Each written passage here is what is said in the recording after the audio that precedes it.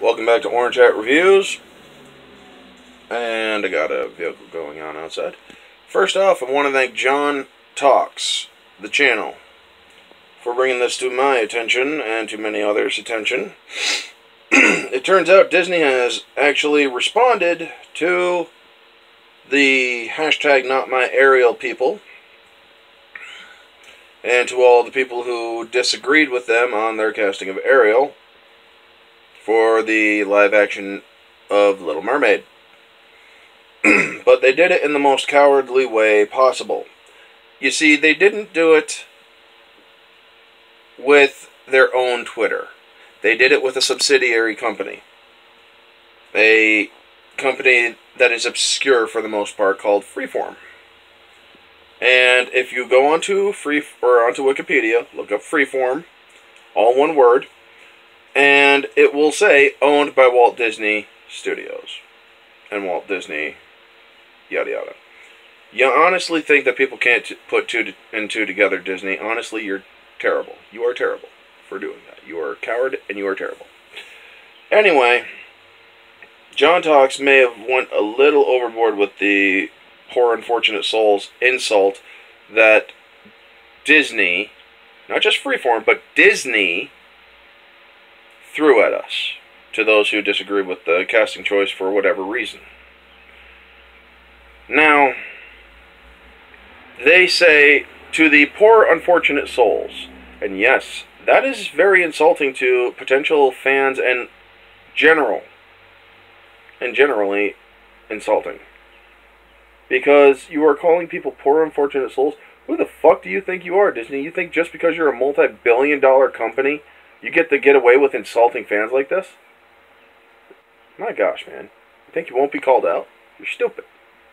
You are being called out. By me and many others.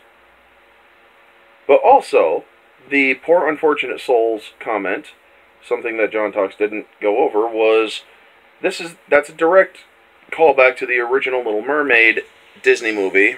Sorry, I'm itching my arm. From Ursula.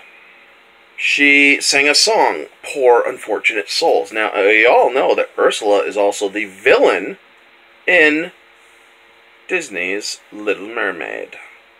So, if you guys want to call us poor unfortunate souls and take the part of Ursula, that's fine, because you just basically admitted you're the villain, Disney. So, yeah. Let's go over this little open-penned letter to those who disagree with you. Yes, the original author of The Little Mermaid was Danish. Ariel, pause, is a mermaid.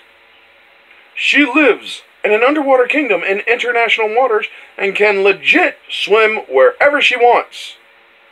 Oh. Even though it often upsets King Triton, absolute zaddy, whatever the hell that means. But for the sake of argument, let's say that Ariel, too, is Danish. Danish mermaids can be black because Danish people can be black. Ariel can sneak up to the surface at any time with her pals Scuttle and the they make a habit, or they make an emphasis on the Jamaican crab Sebastian. Sorry, Flounder! In parentheses there. And keep the bronze base tight. Whatever the hell that means. Black Danish people, and thus merfolk, can also genetically have red hair. But, spoiler alert, bring it back to the top. The character of Ariel is a work of fiction. There we go with the whole fiction stuff. So after all this is said and done, and you still cannot get past the idea of that choosing the incredible, comma, sensational, comma, highly talented, comma, gorgeous Halle Bailey is anything other than the inspired, all caps, casting that it is, because she doesn't look like the cartoon one, end quotes. Oh boy, do I have some news for you about you. Hence the poor unfortunate souls. You know what, Disney? Sit on a fucking coconut. Just make sure it has a huge-ass stem when you do. You want to insult us? We'll insult you right back. You're basically the Wayland Yutani of the real world. All-powerful and evil as fuck. Rated PG-13, folks. No, wait. Rated R, folks, because I used it more than once. So, yeah. You guys actually are so pathetically cowardice,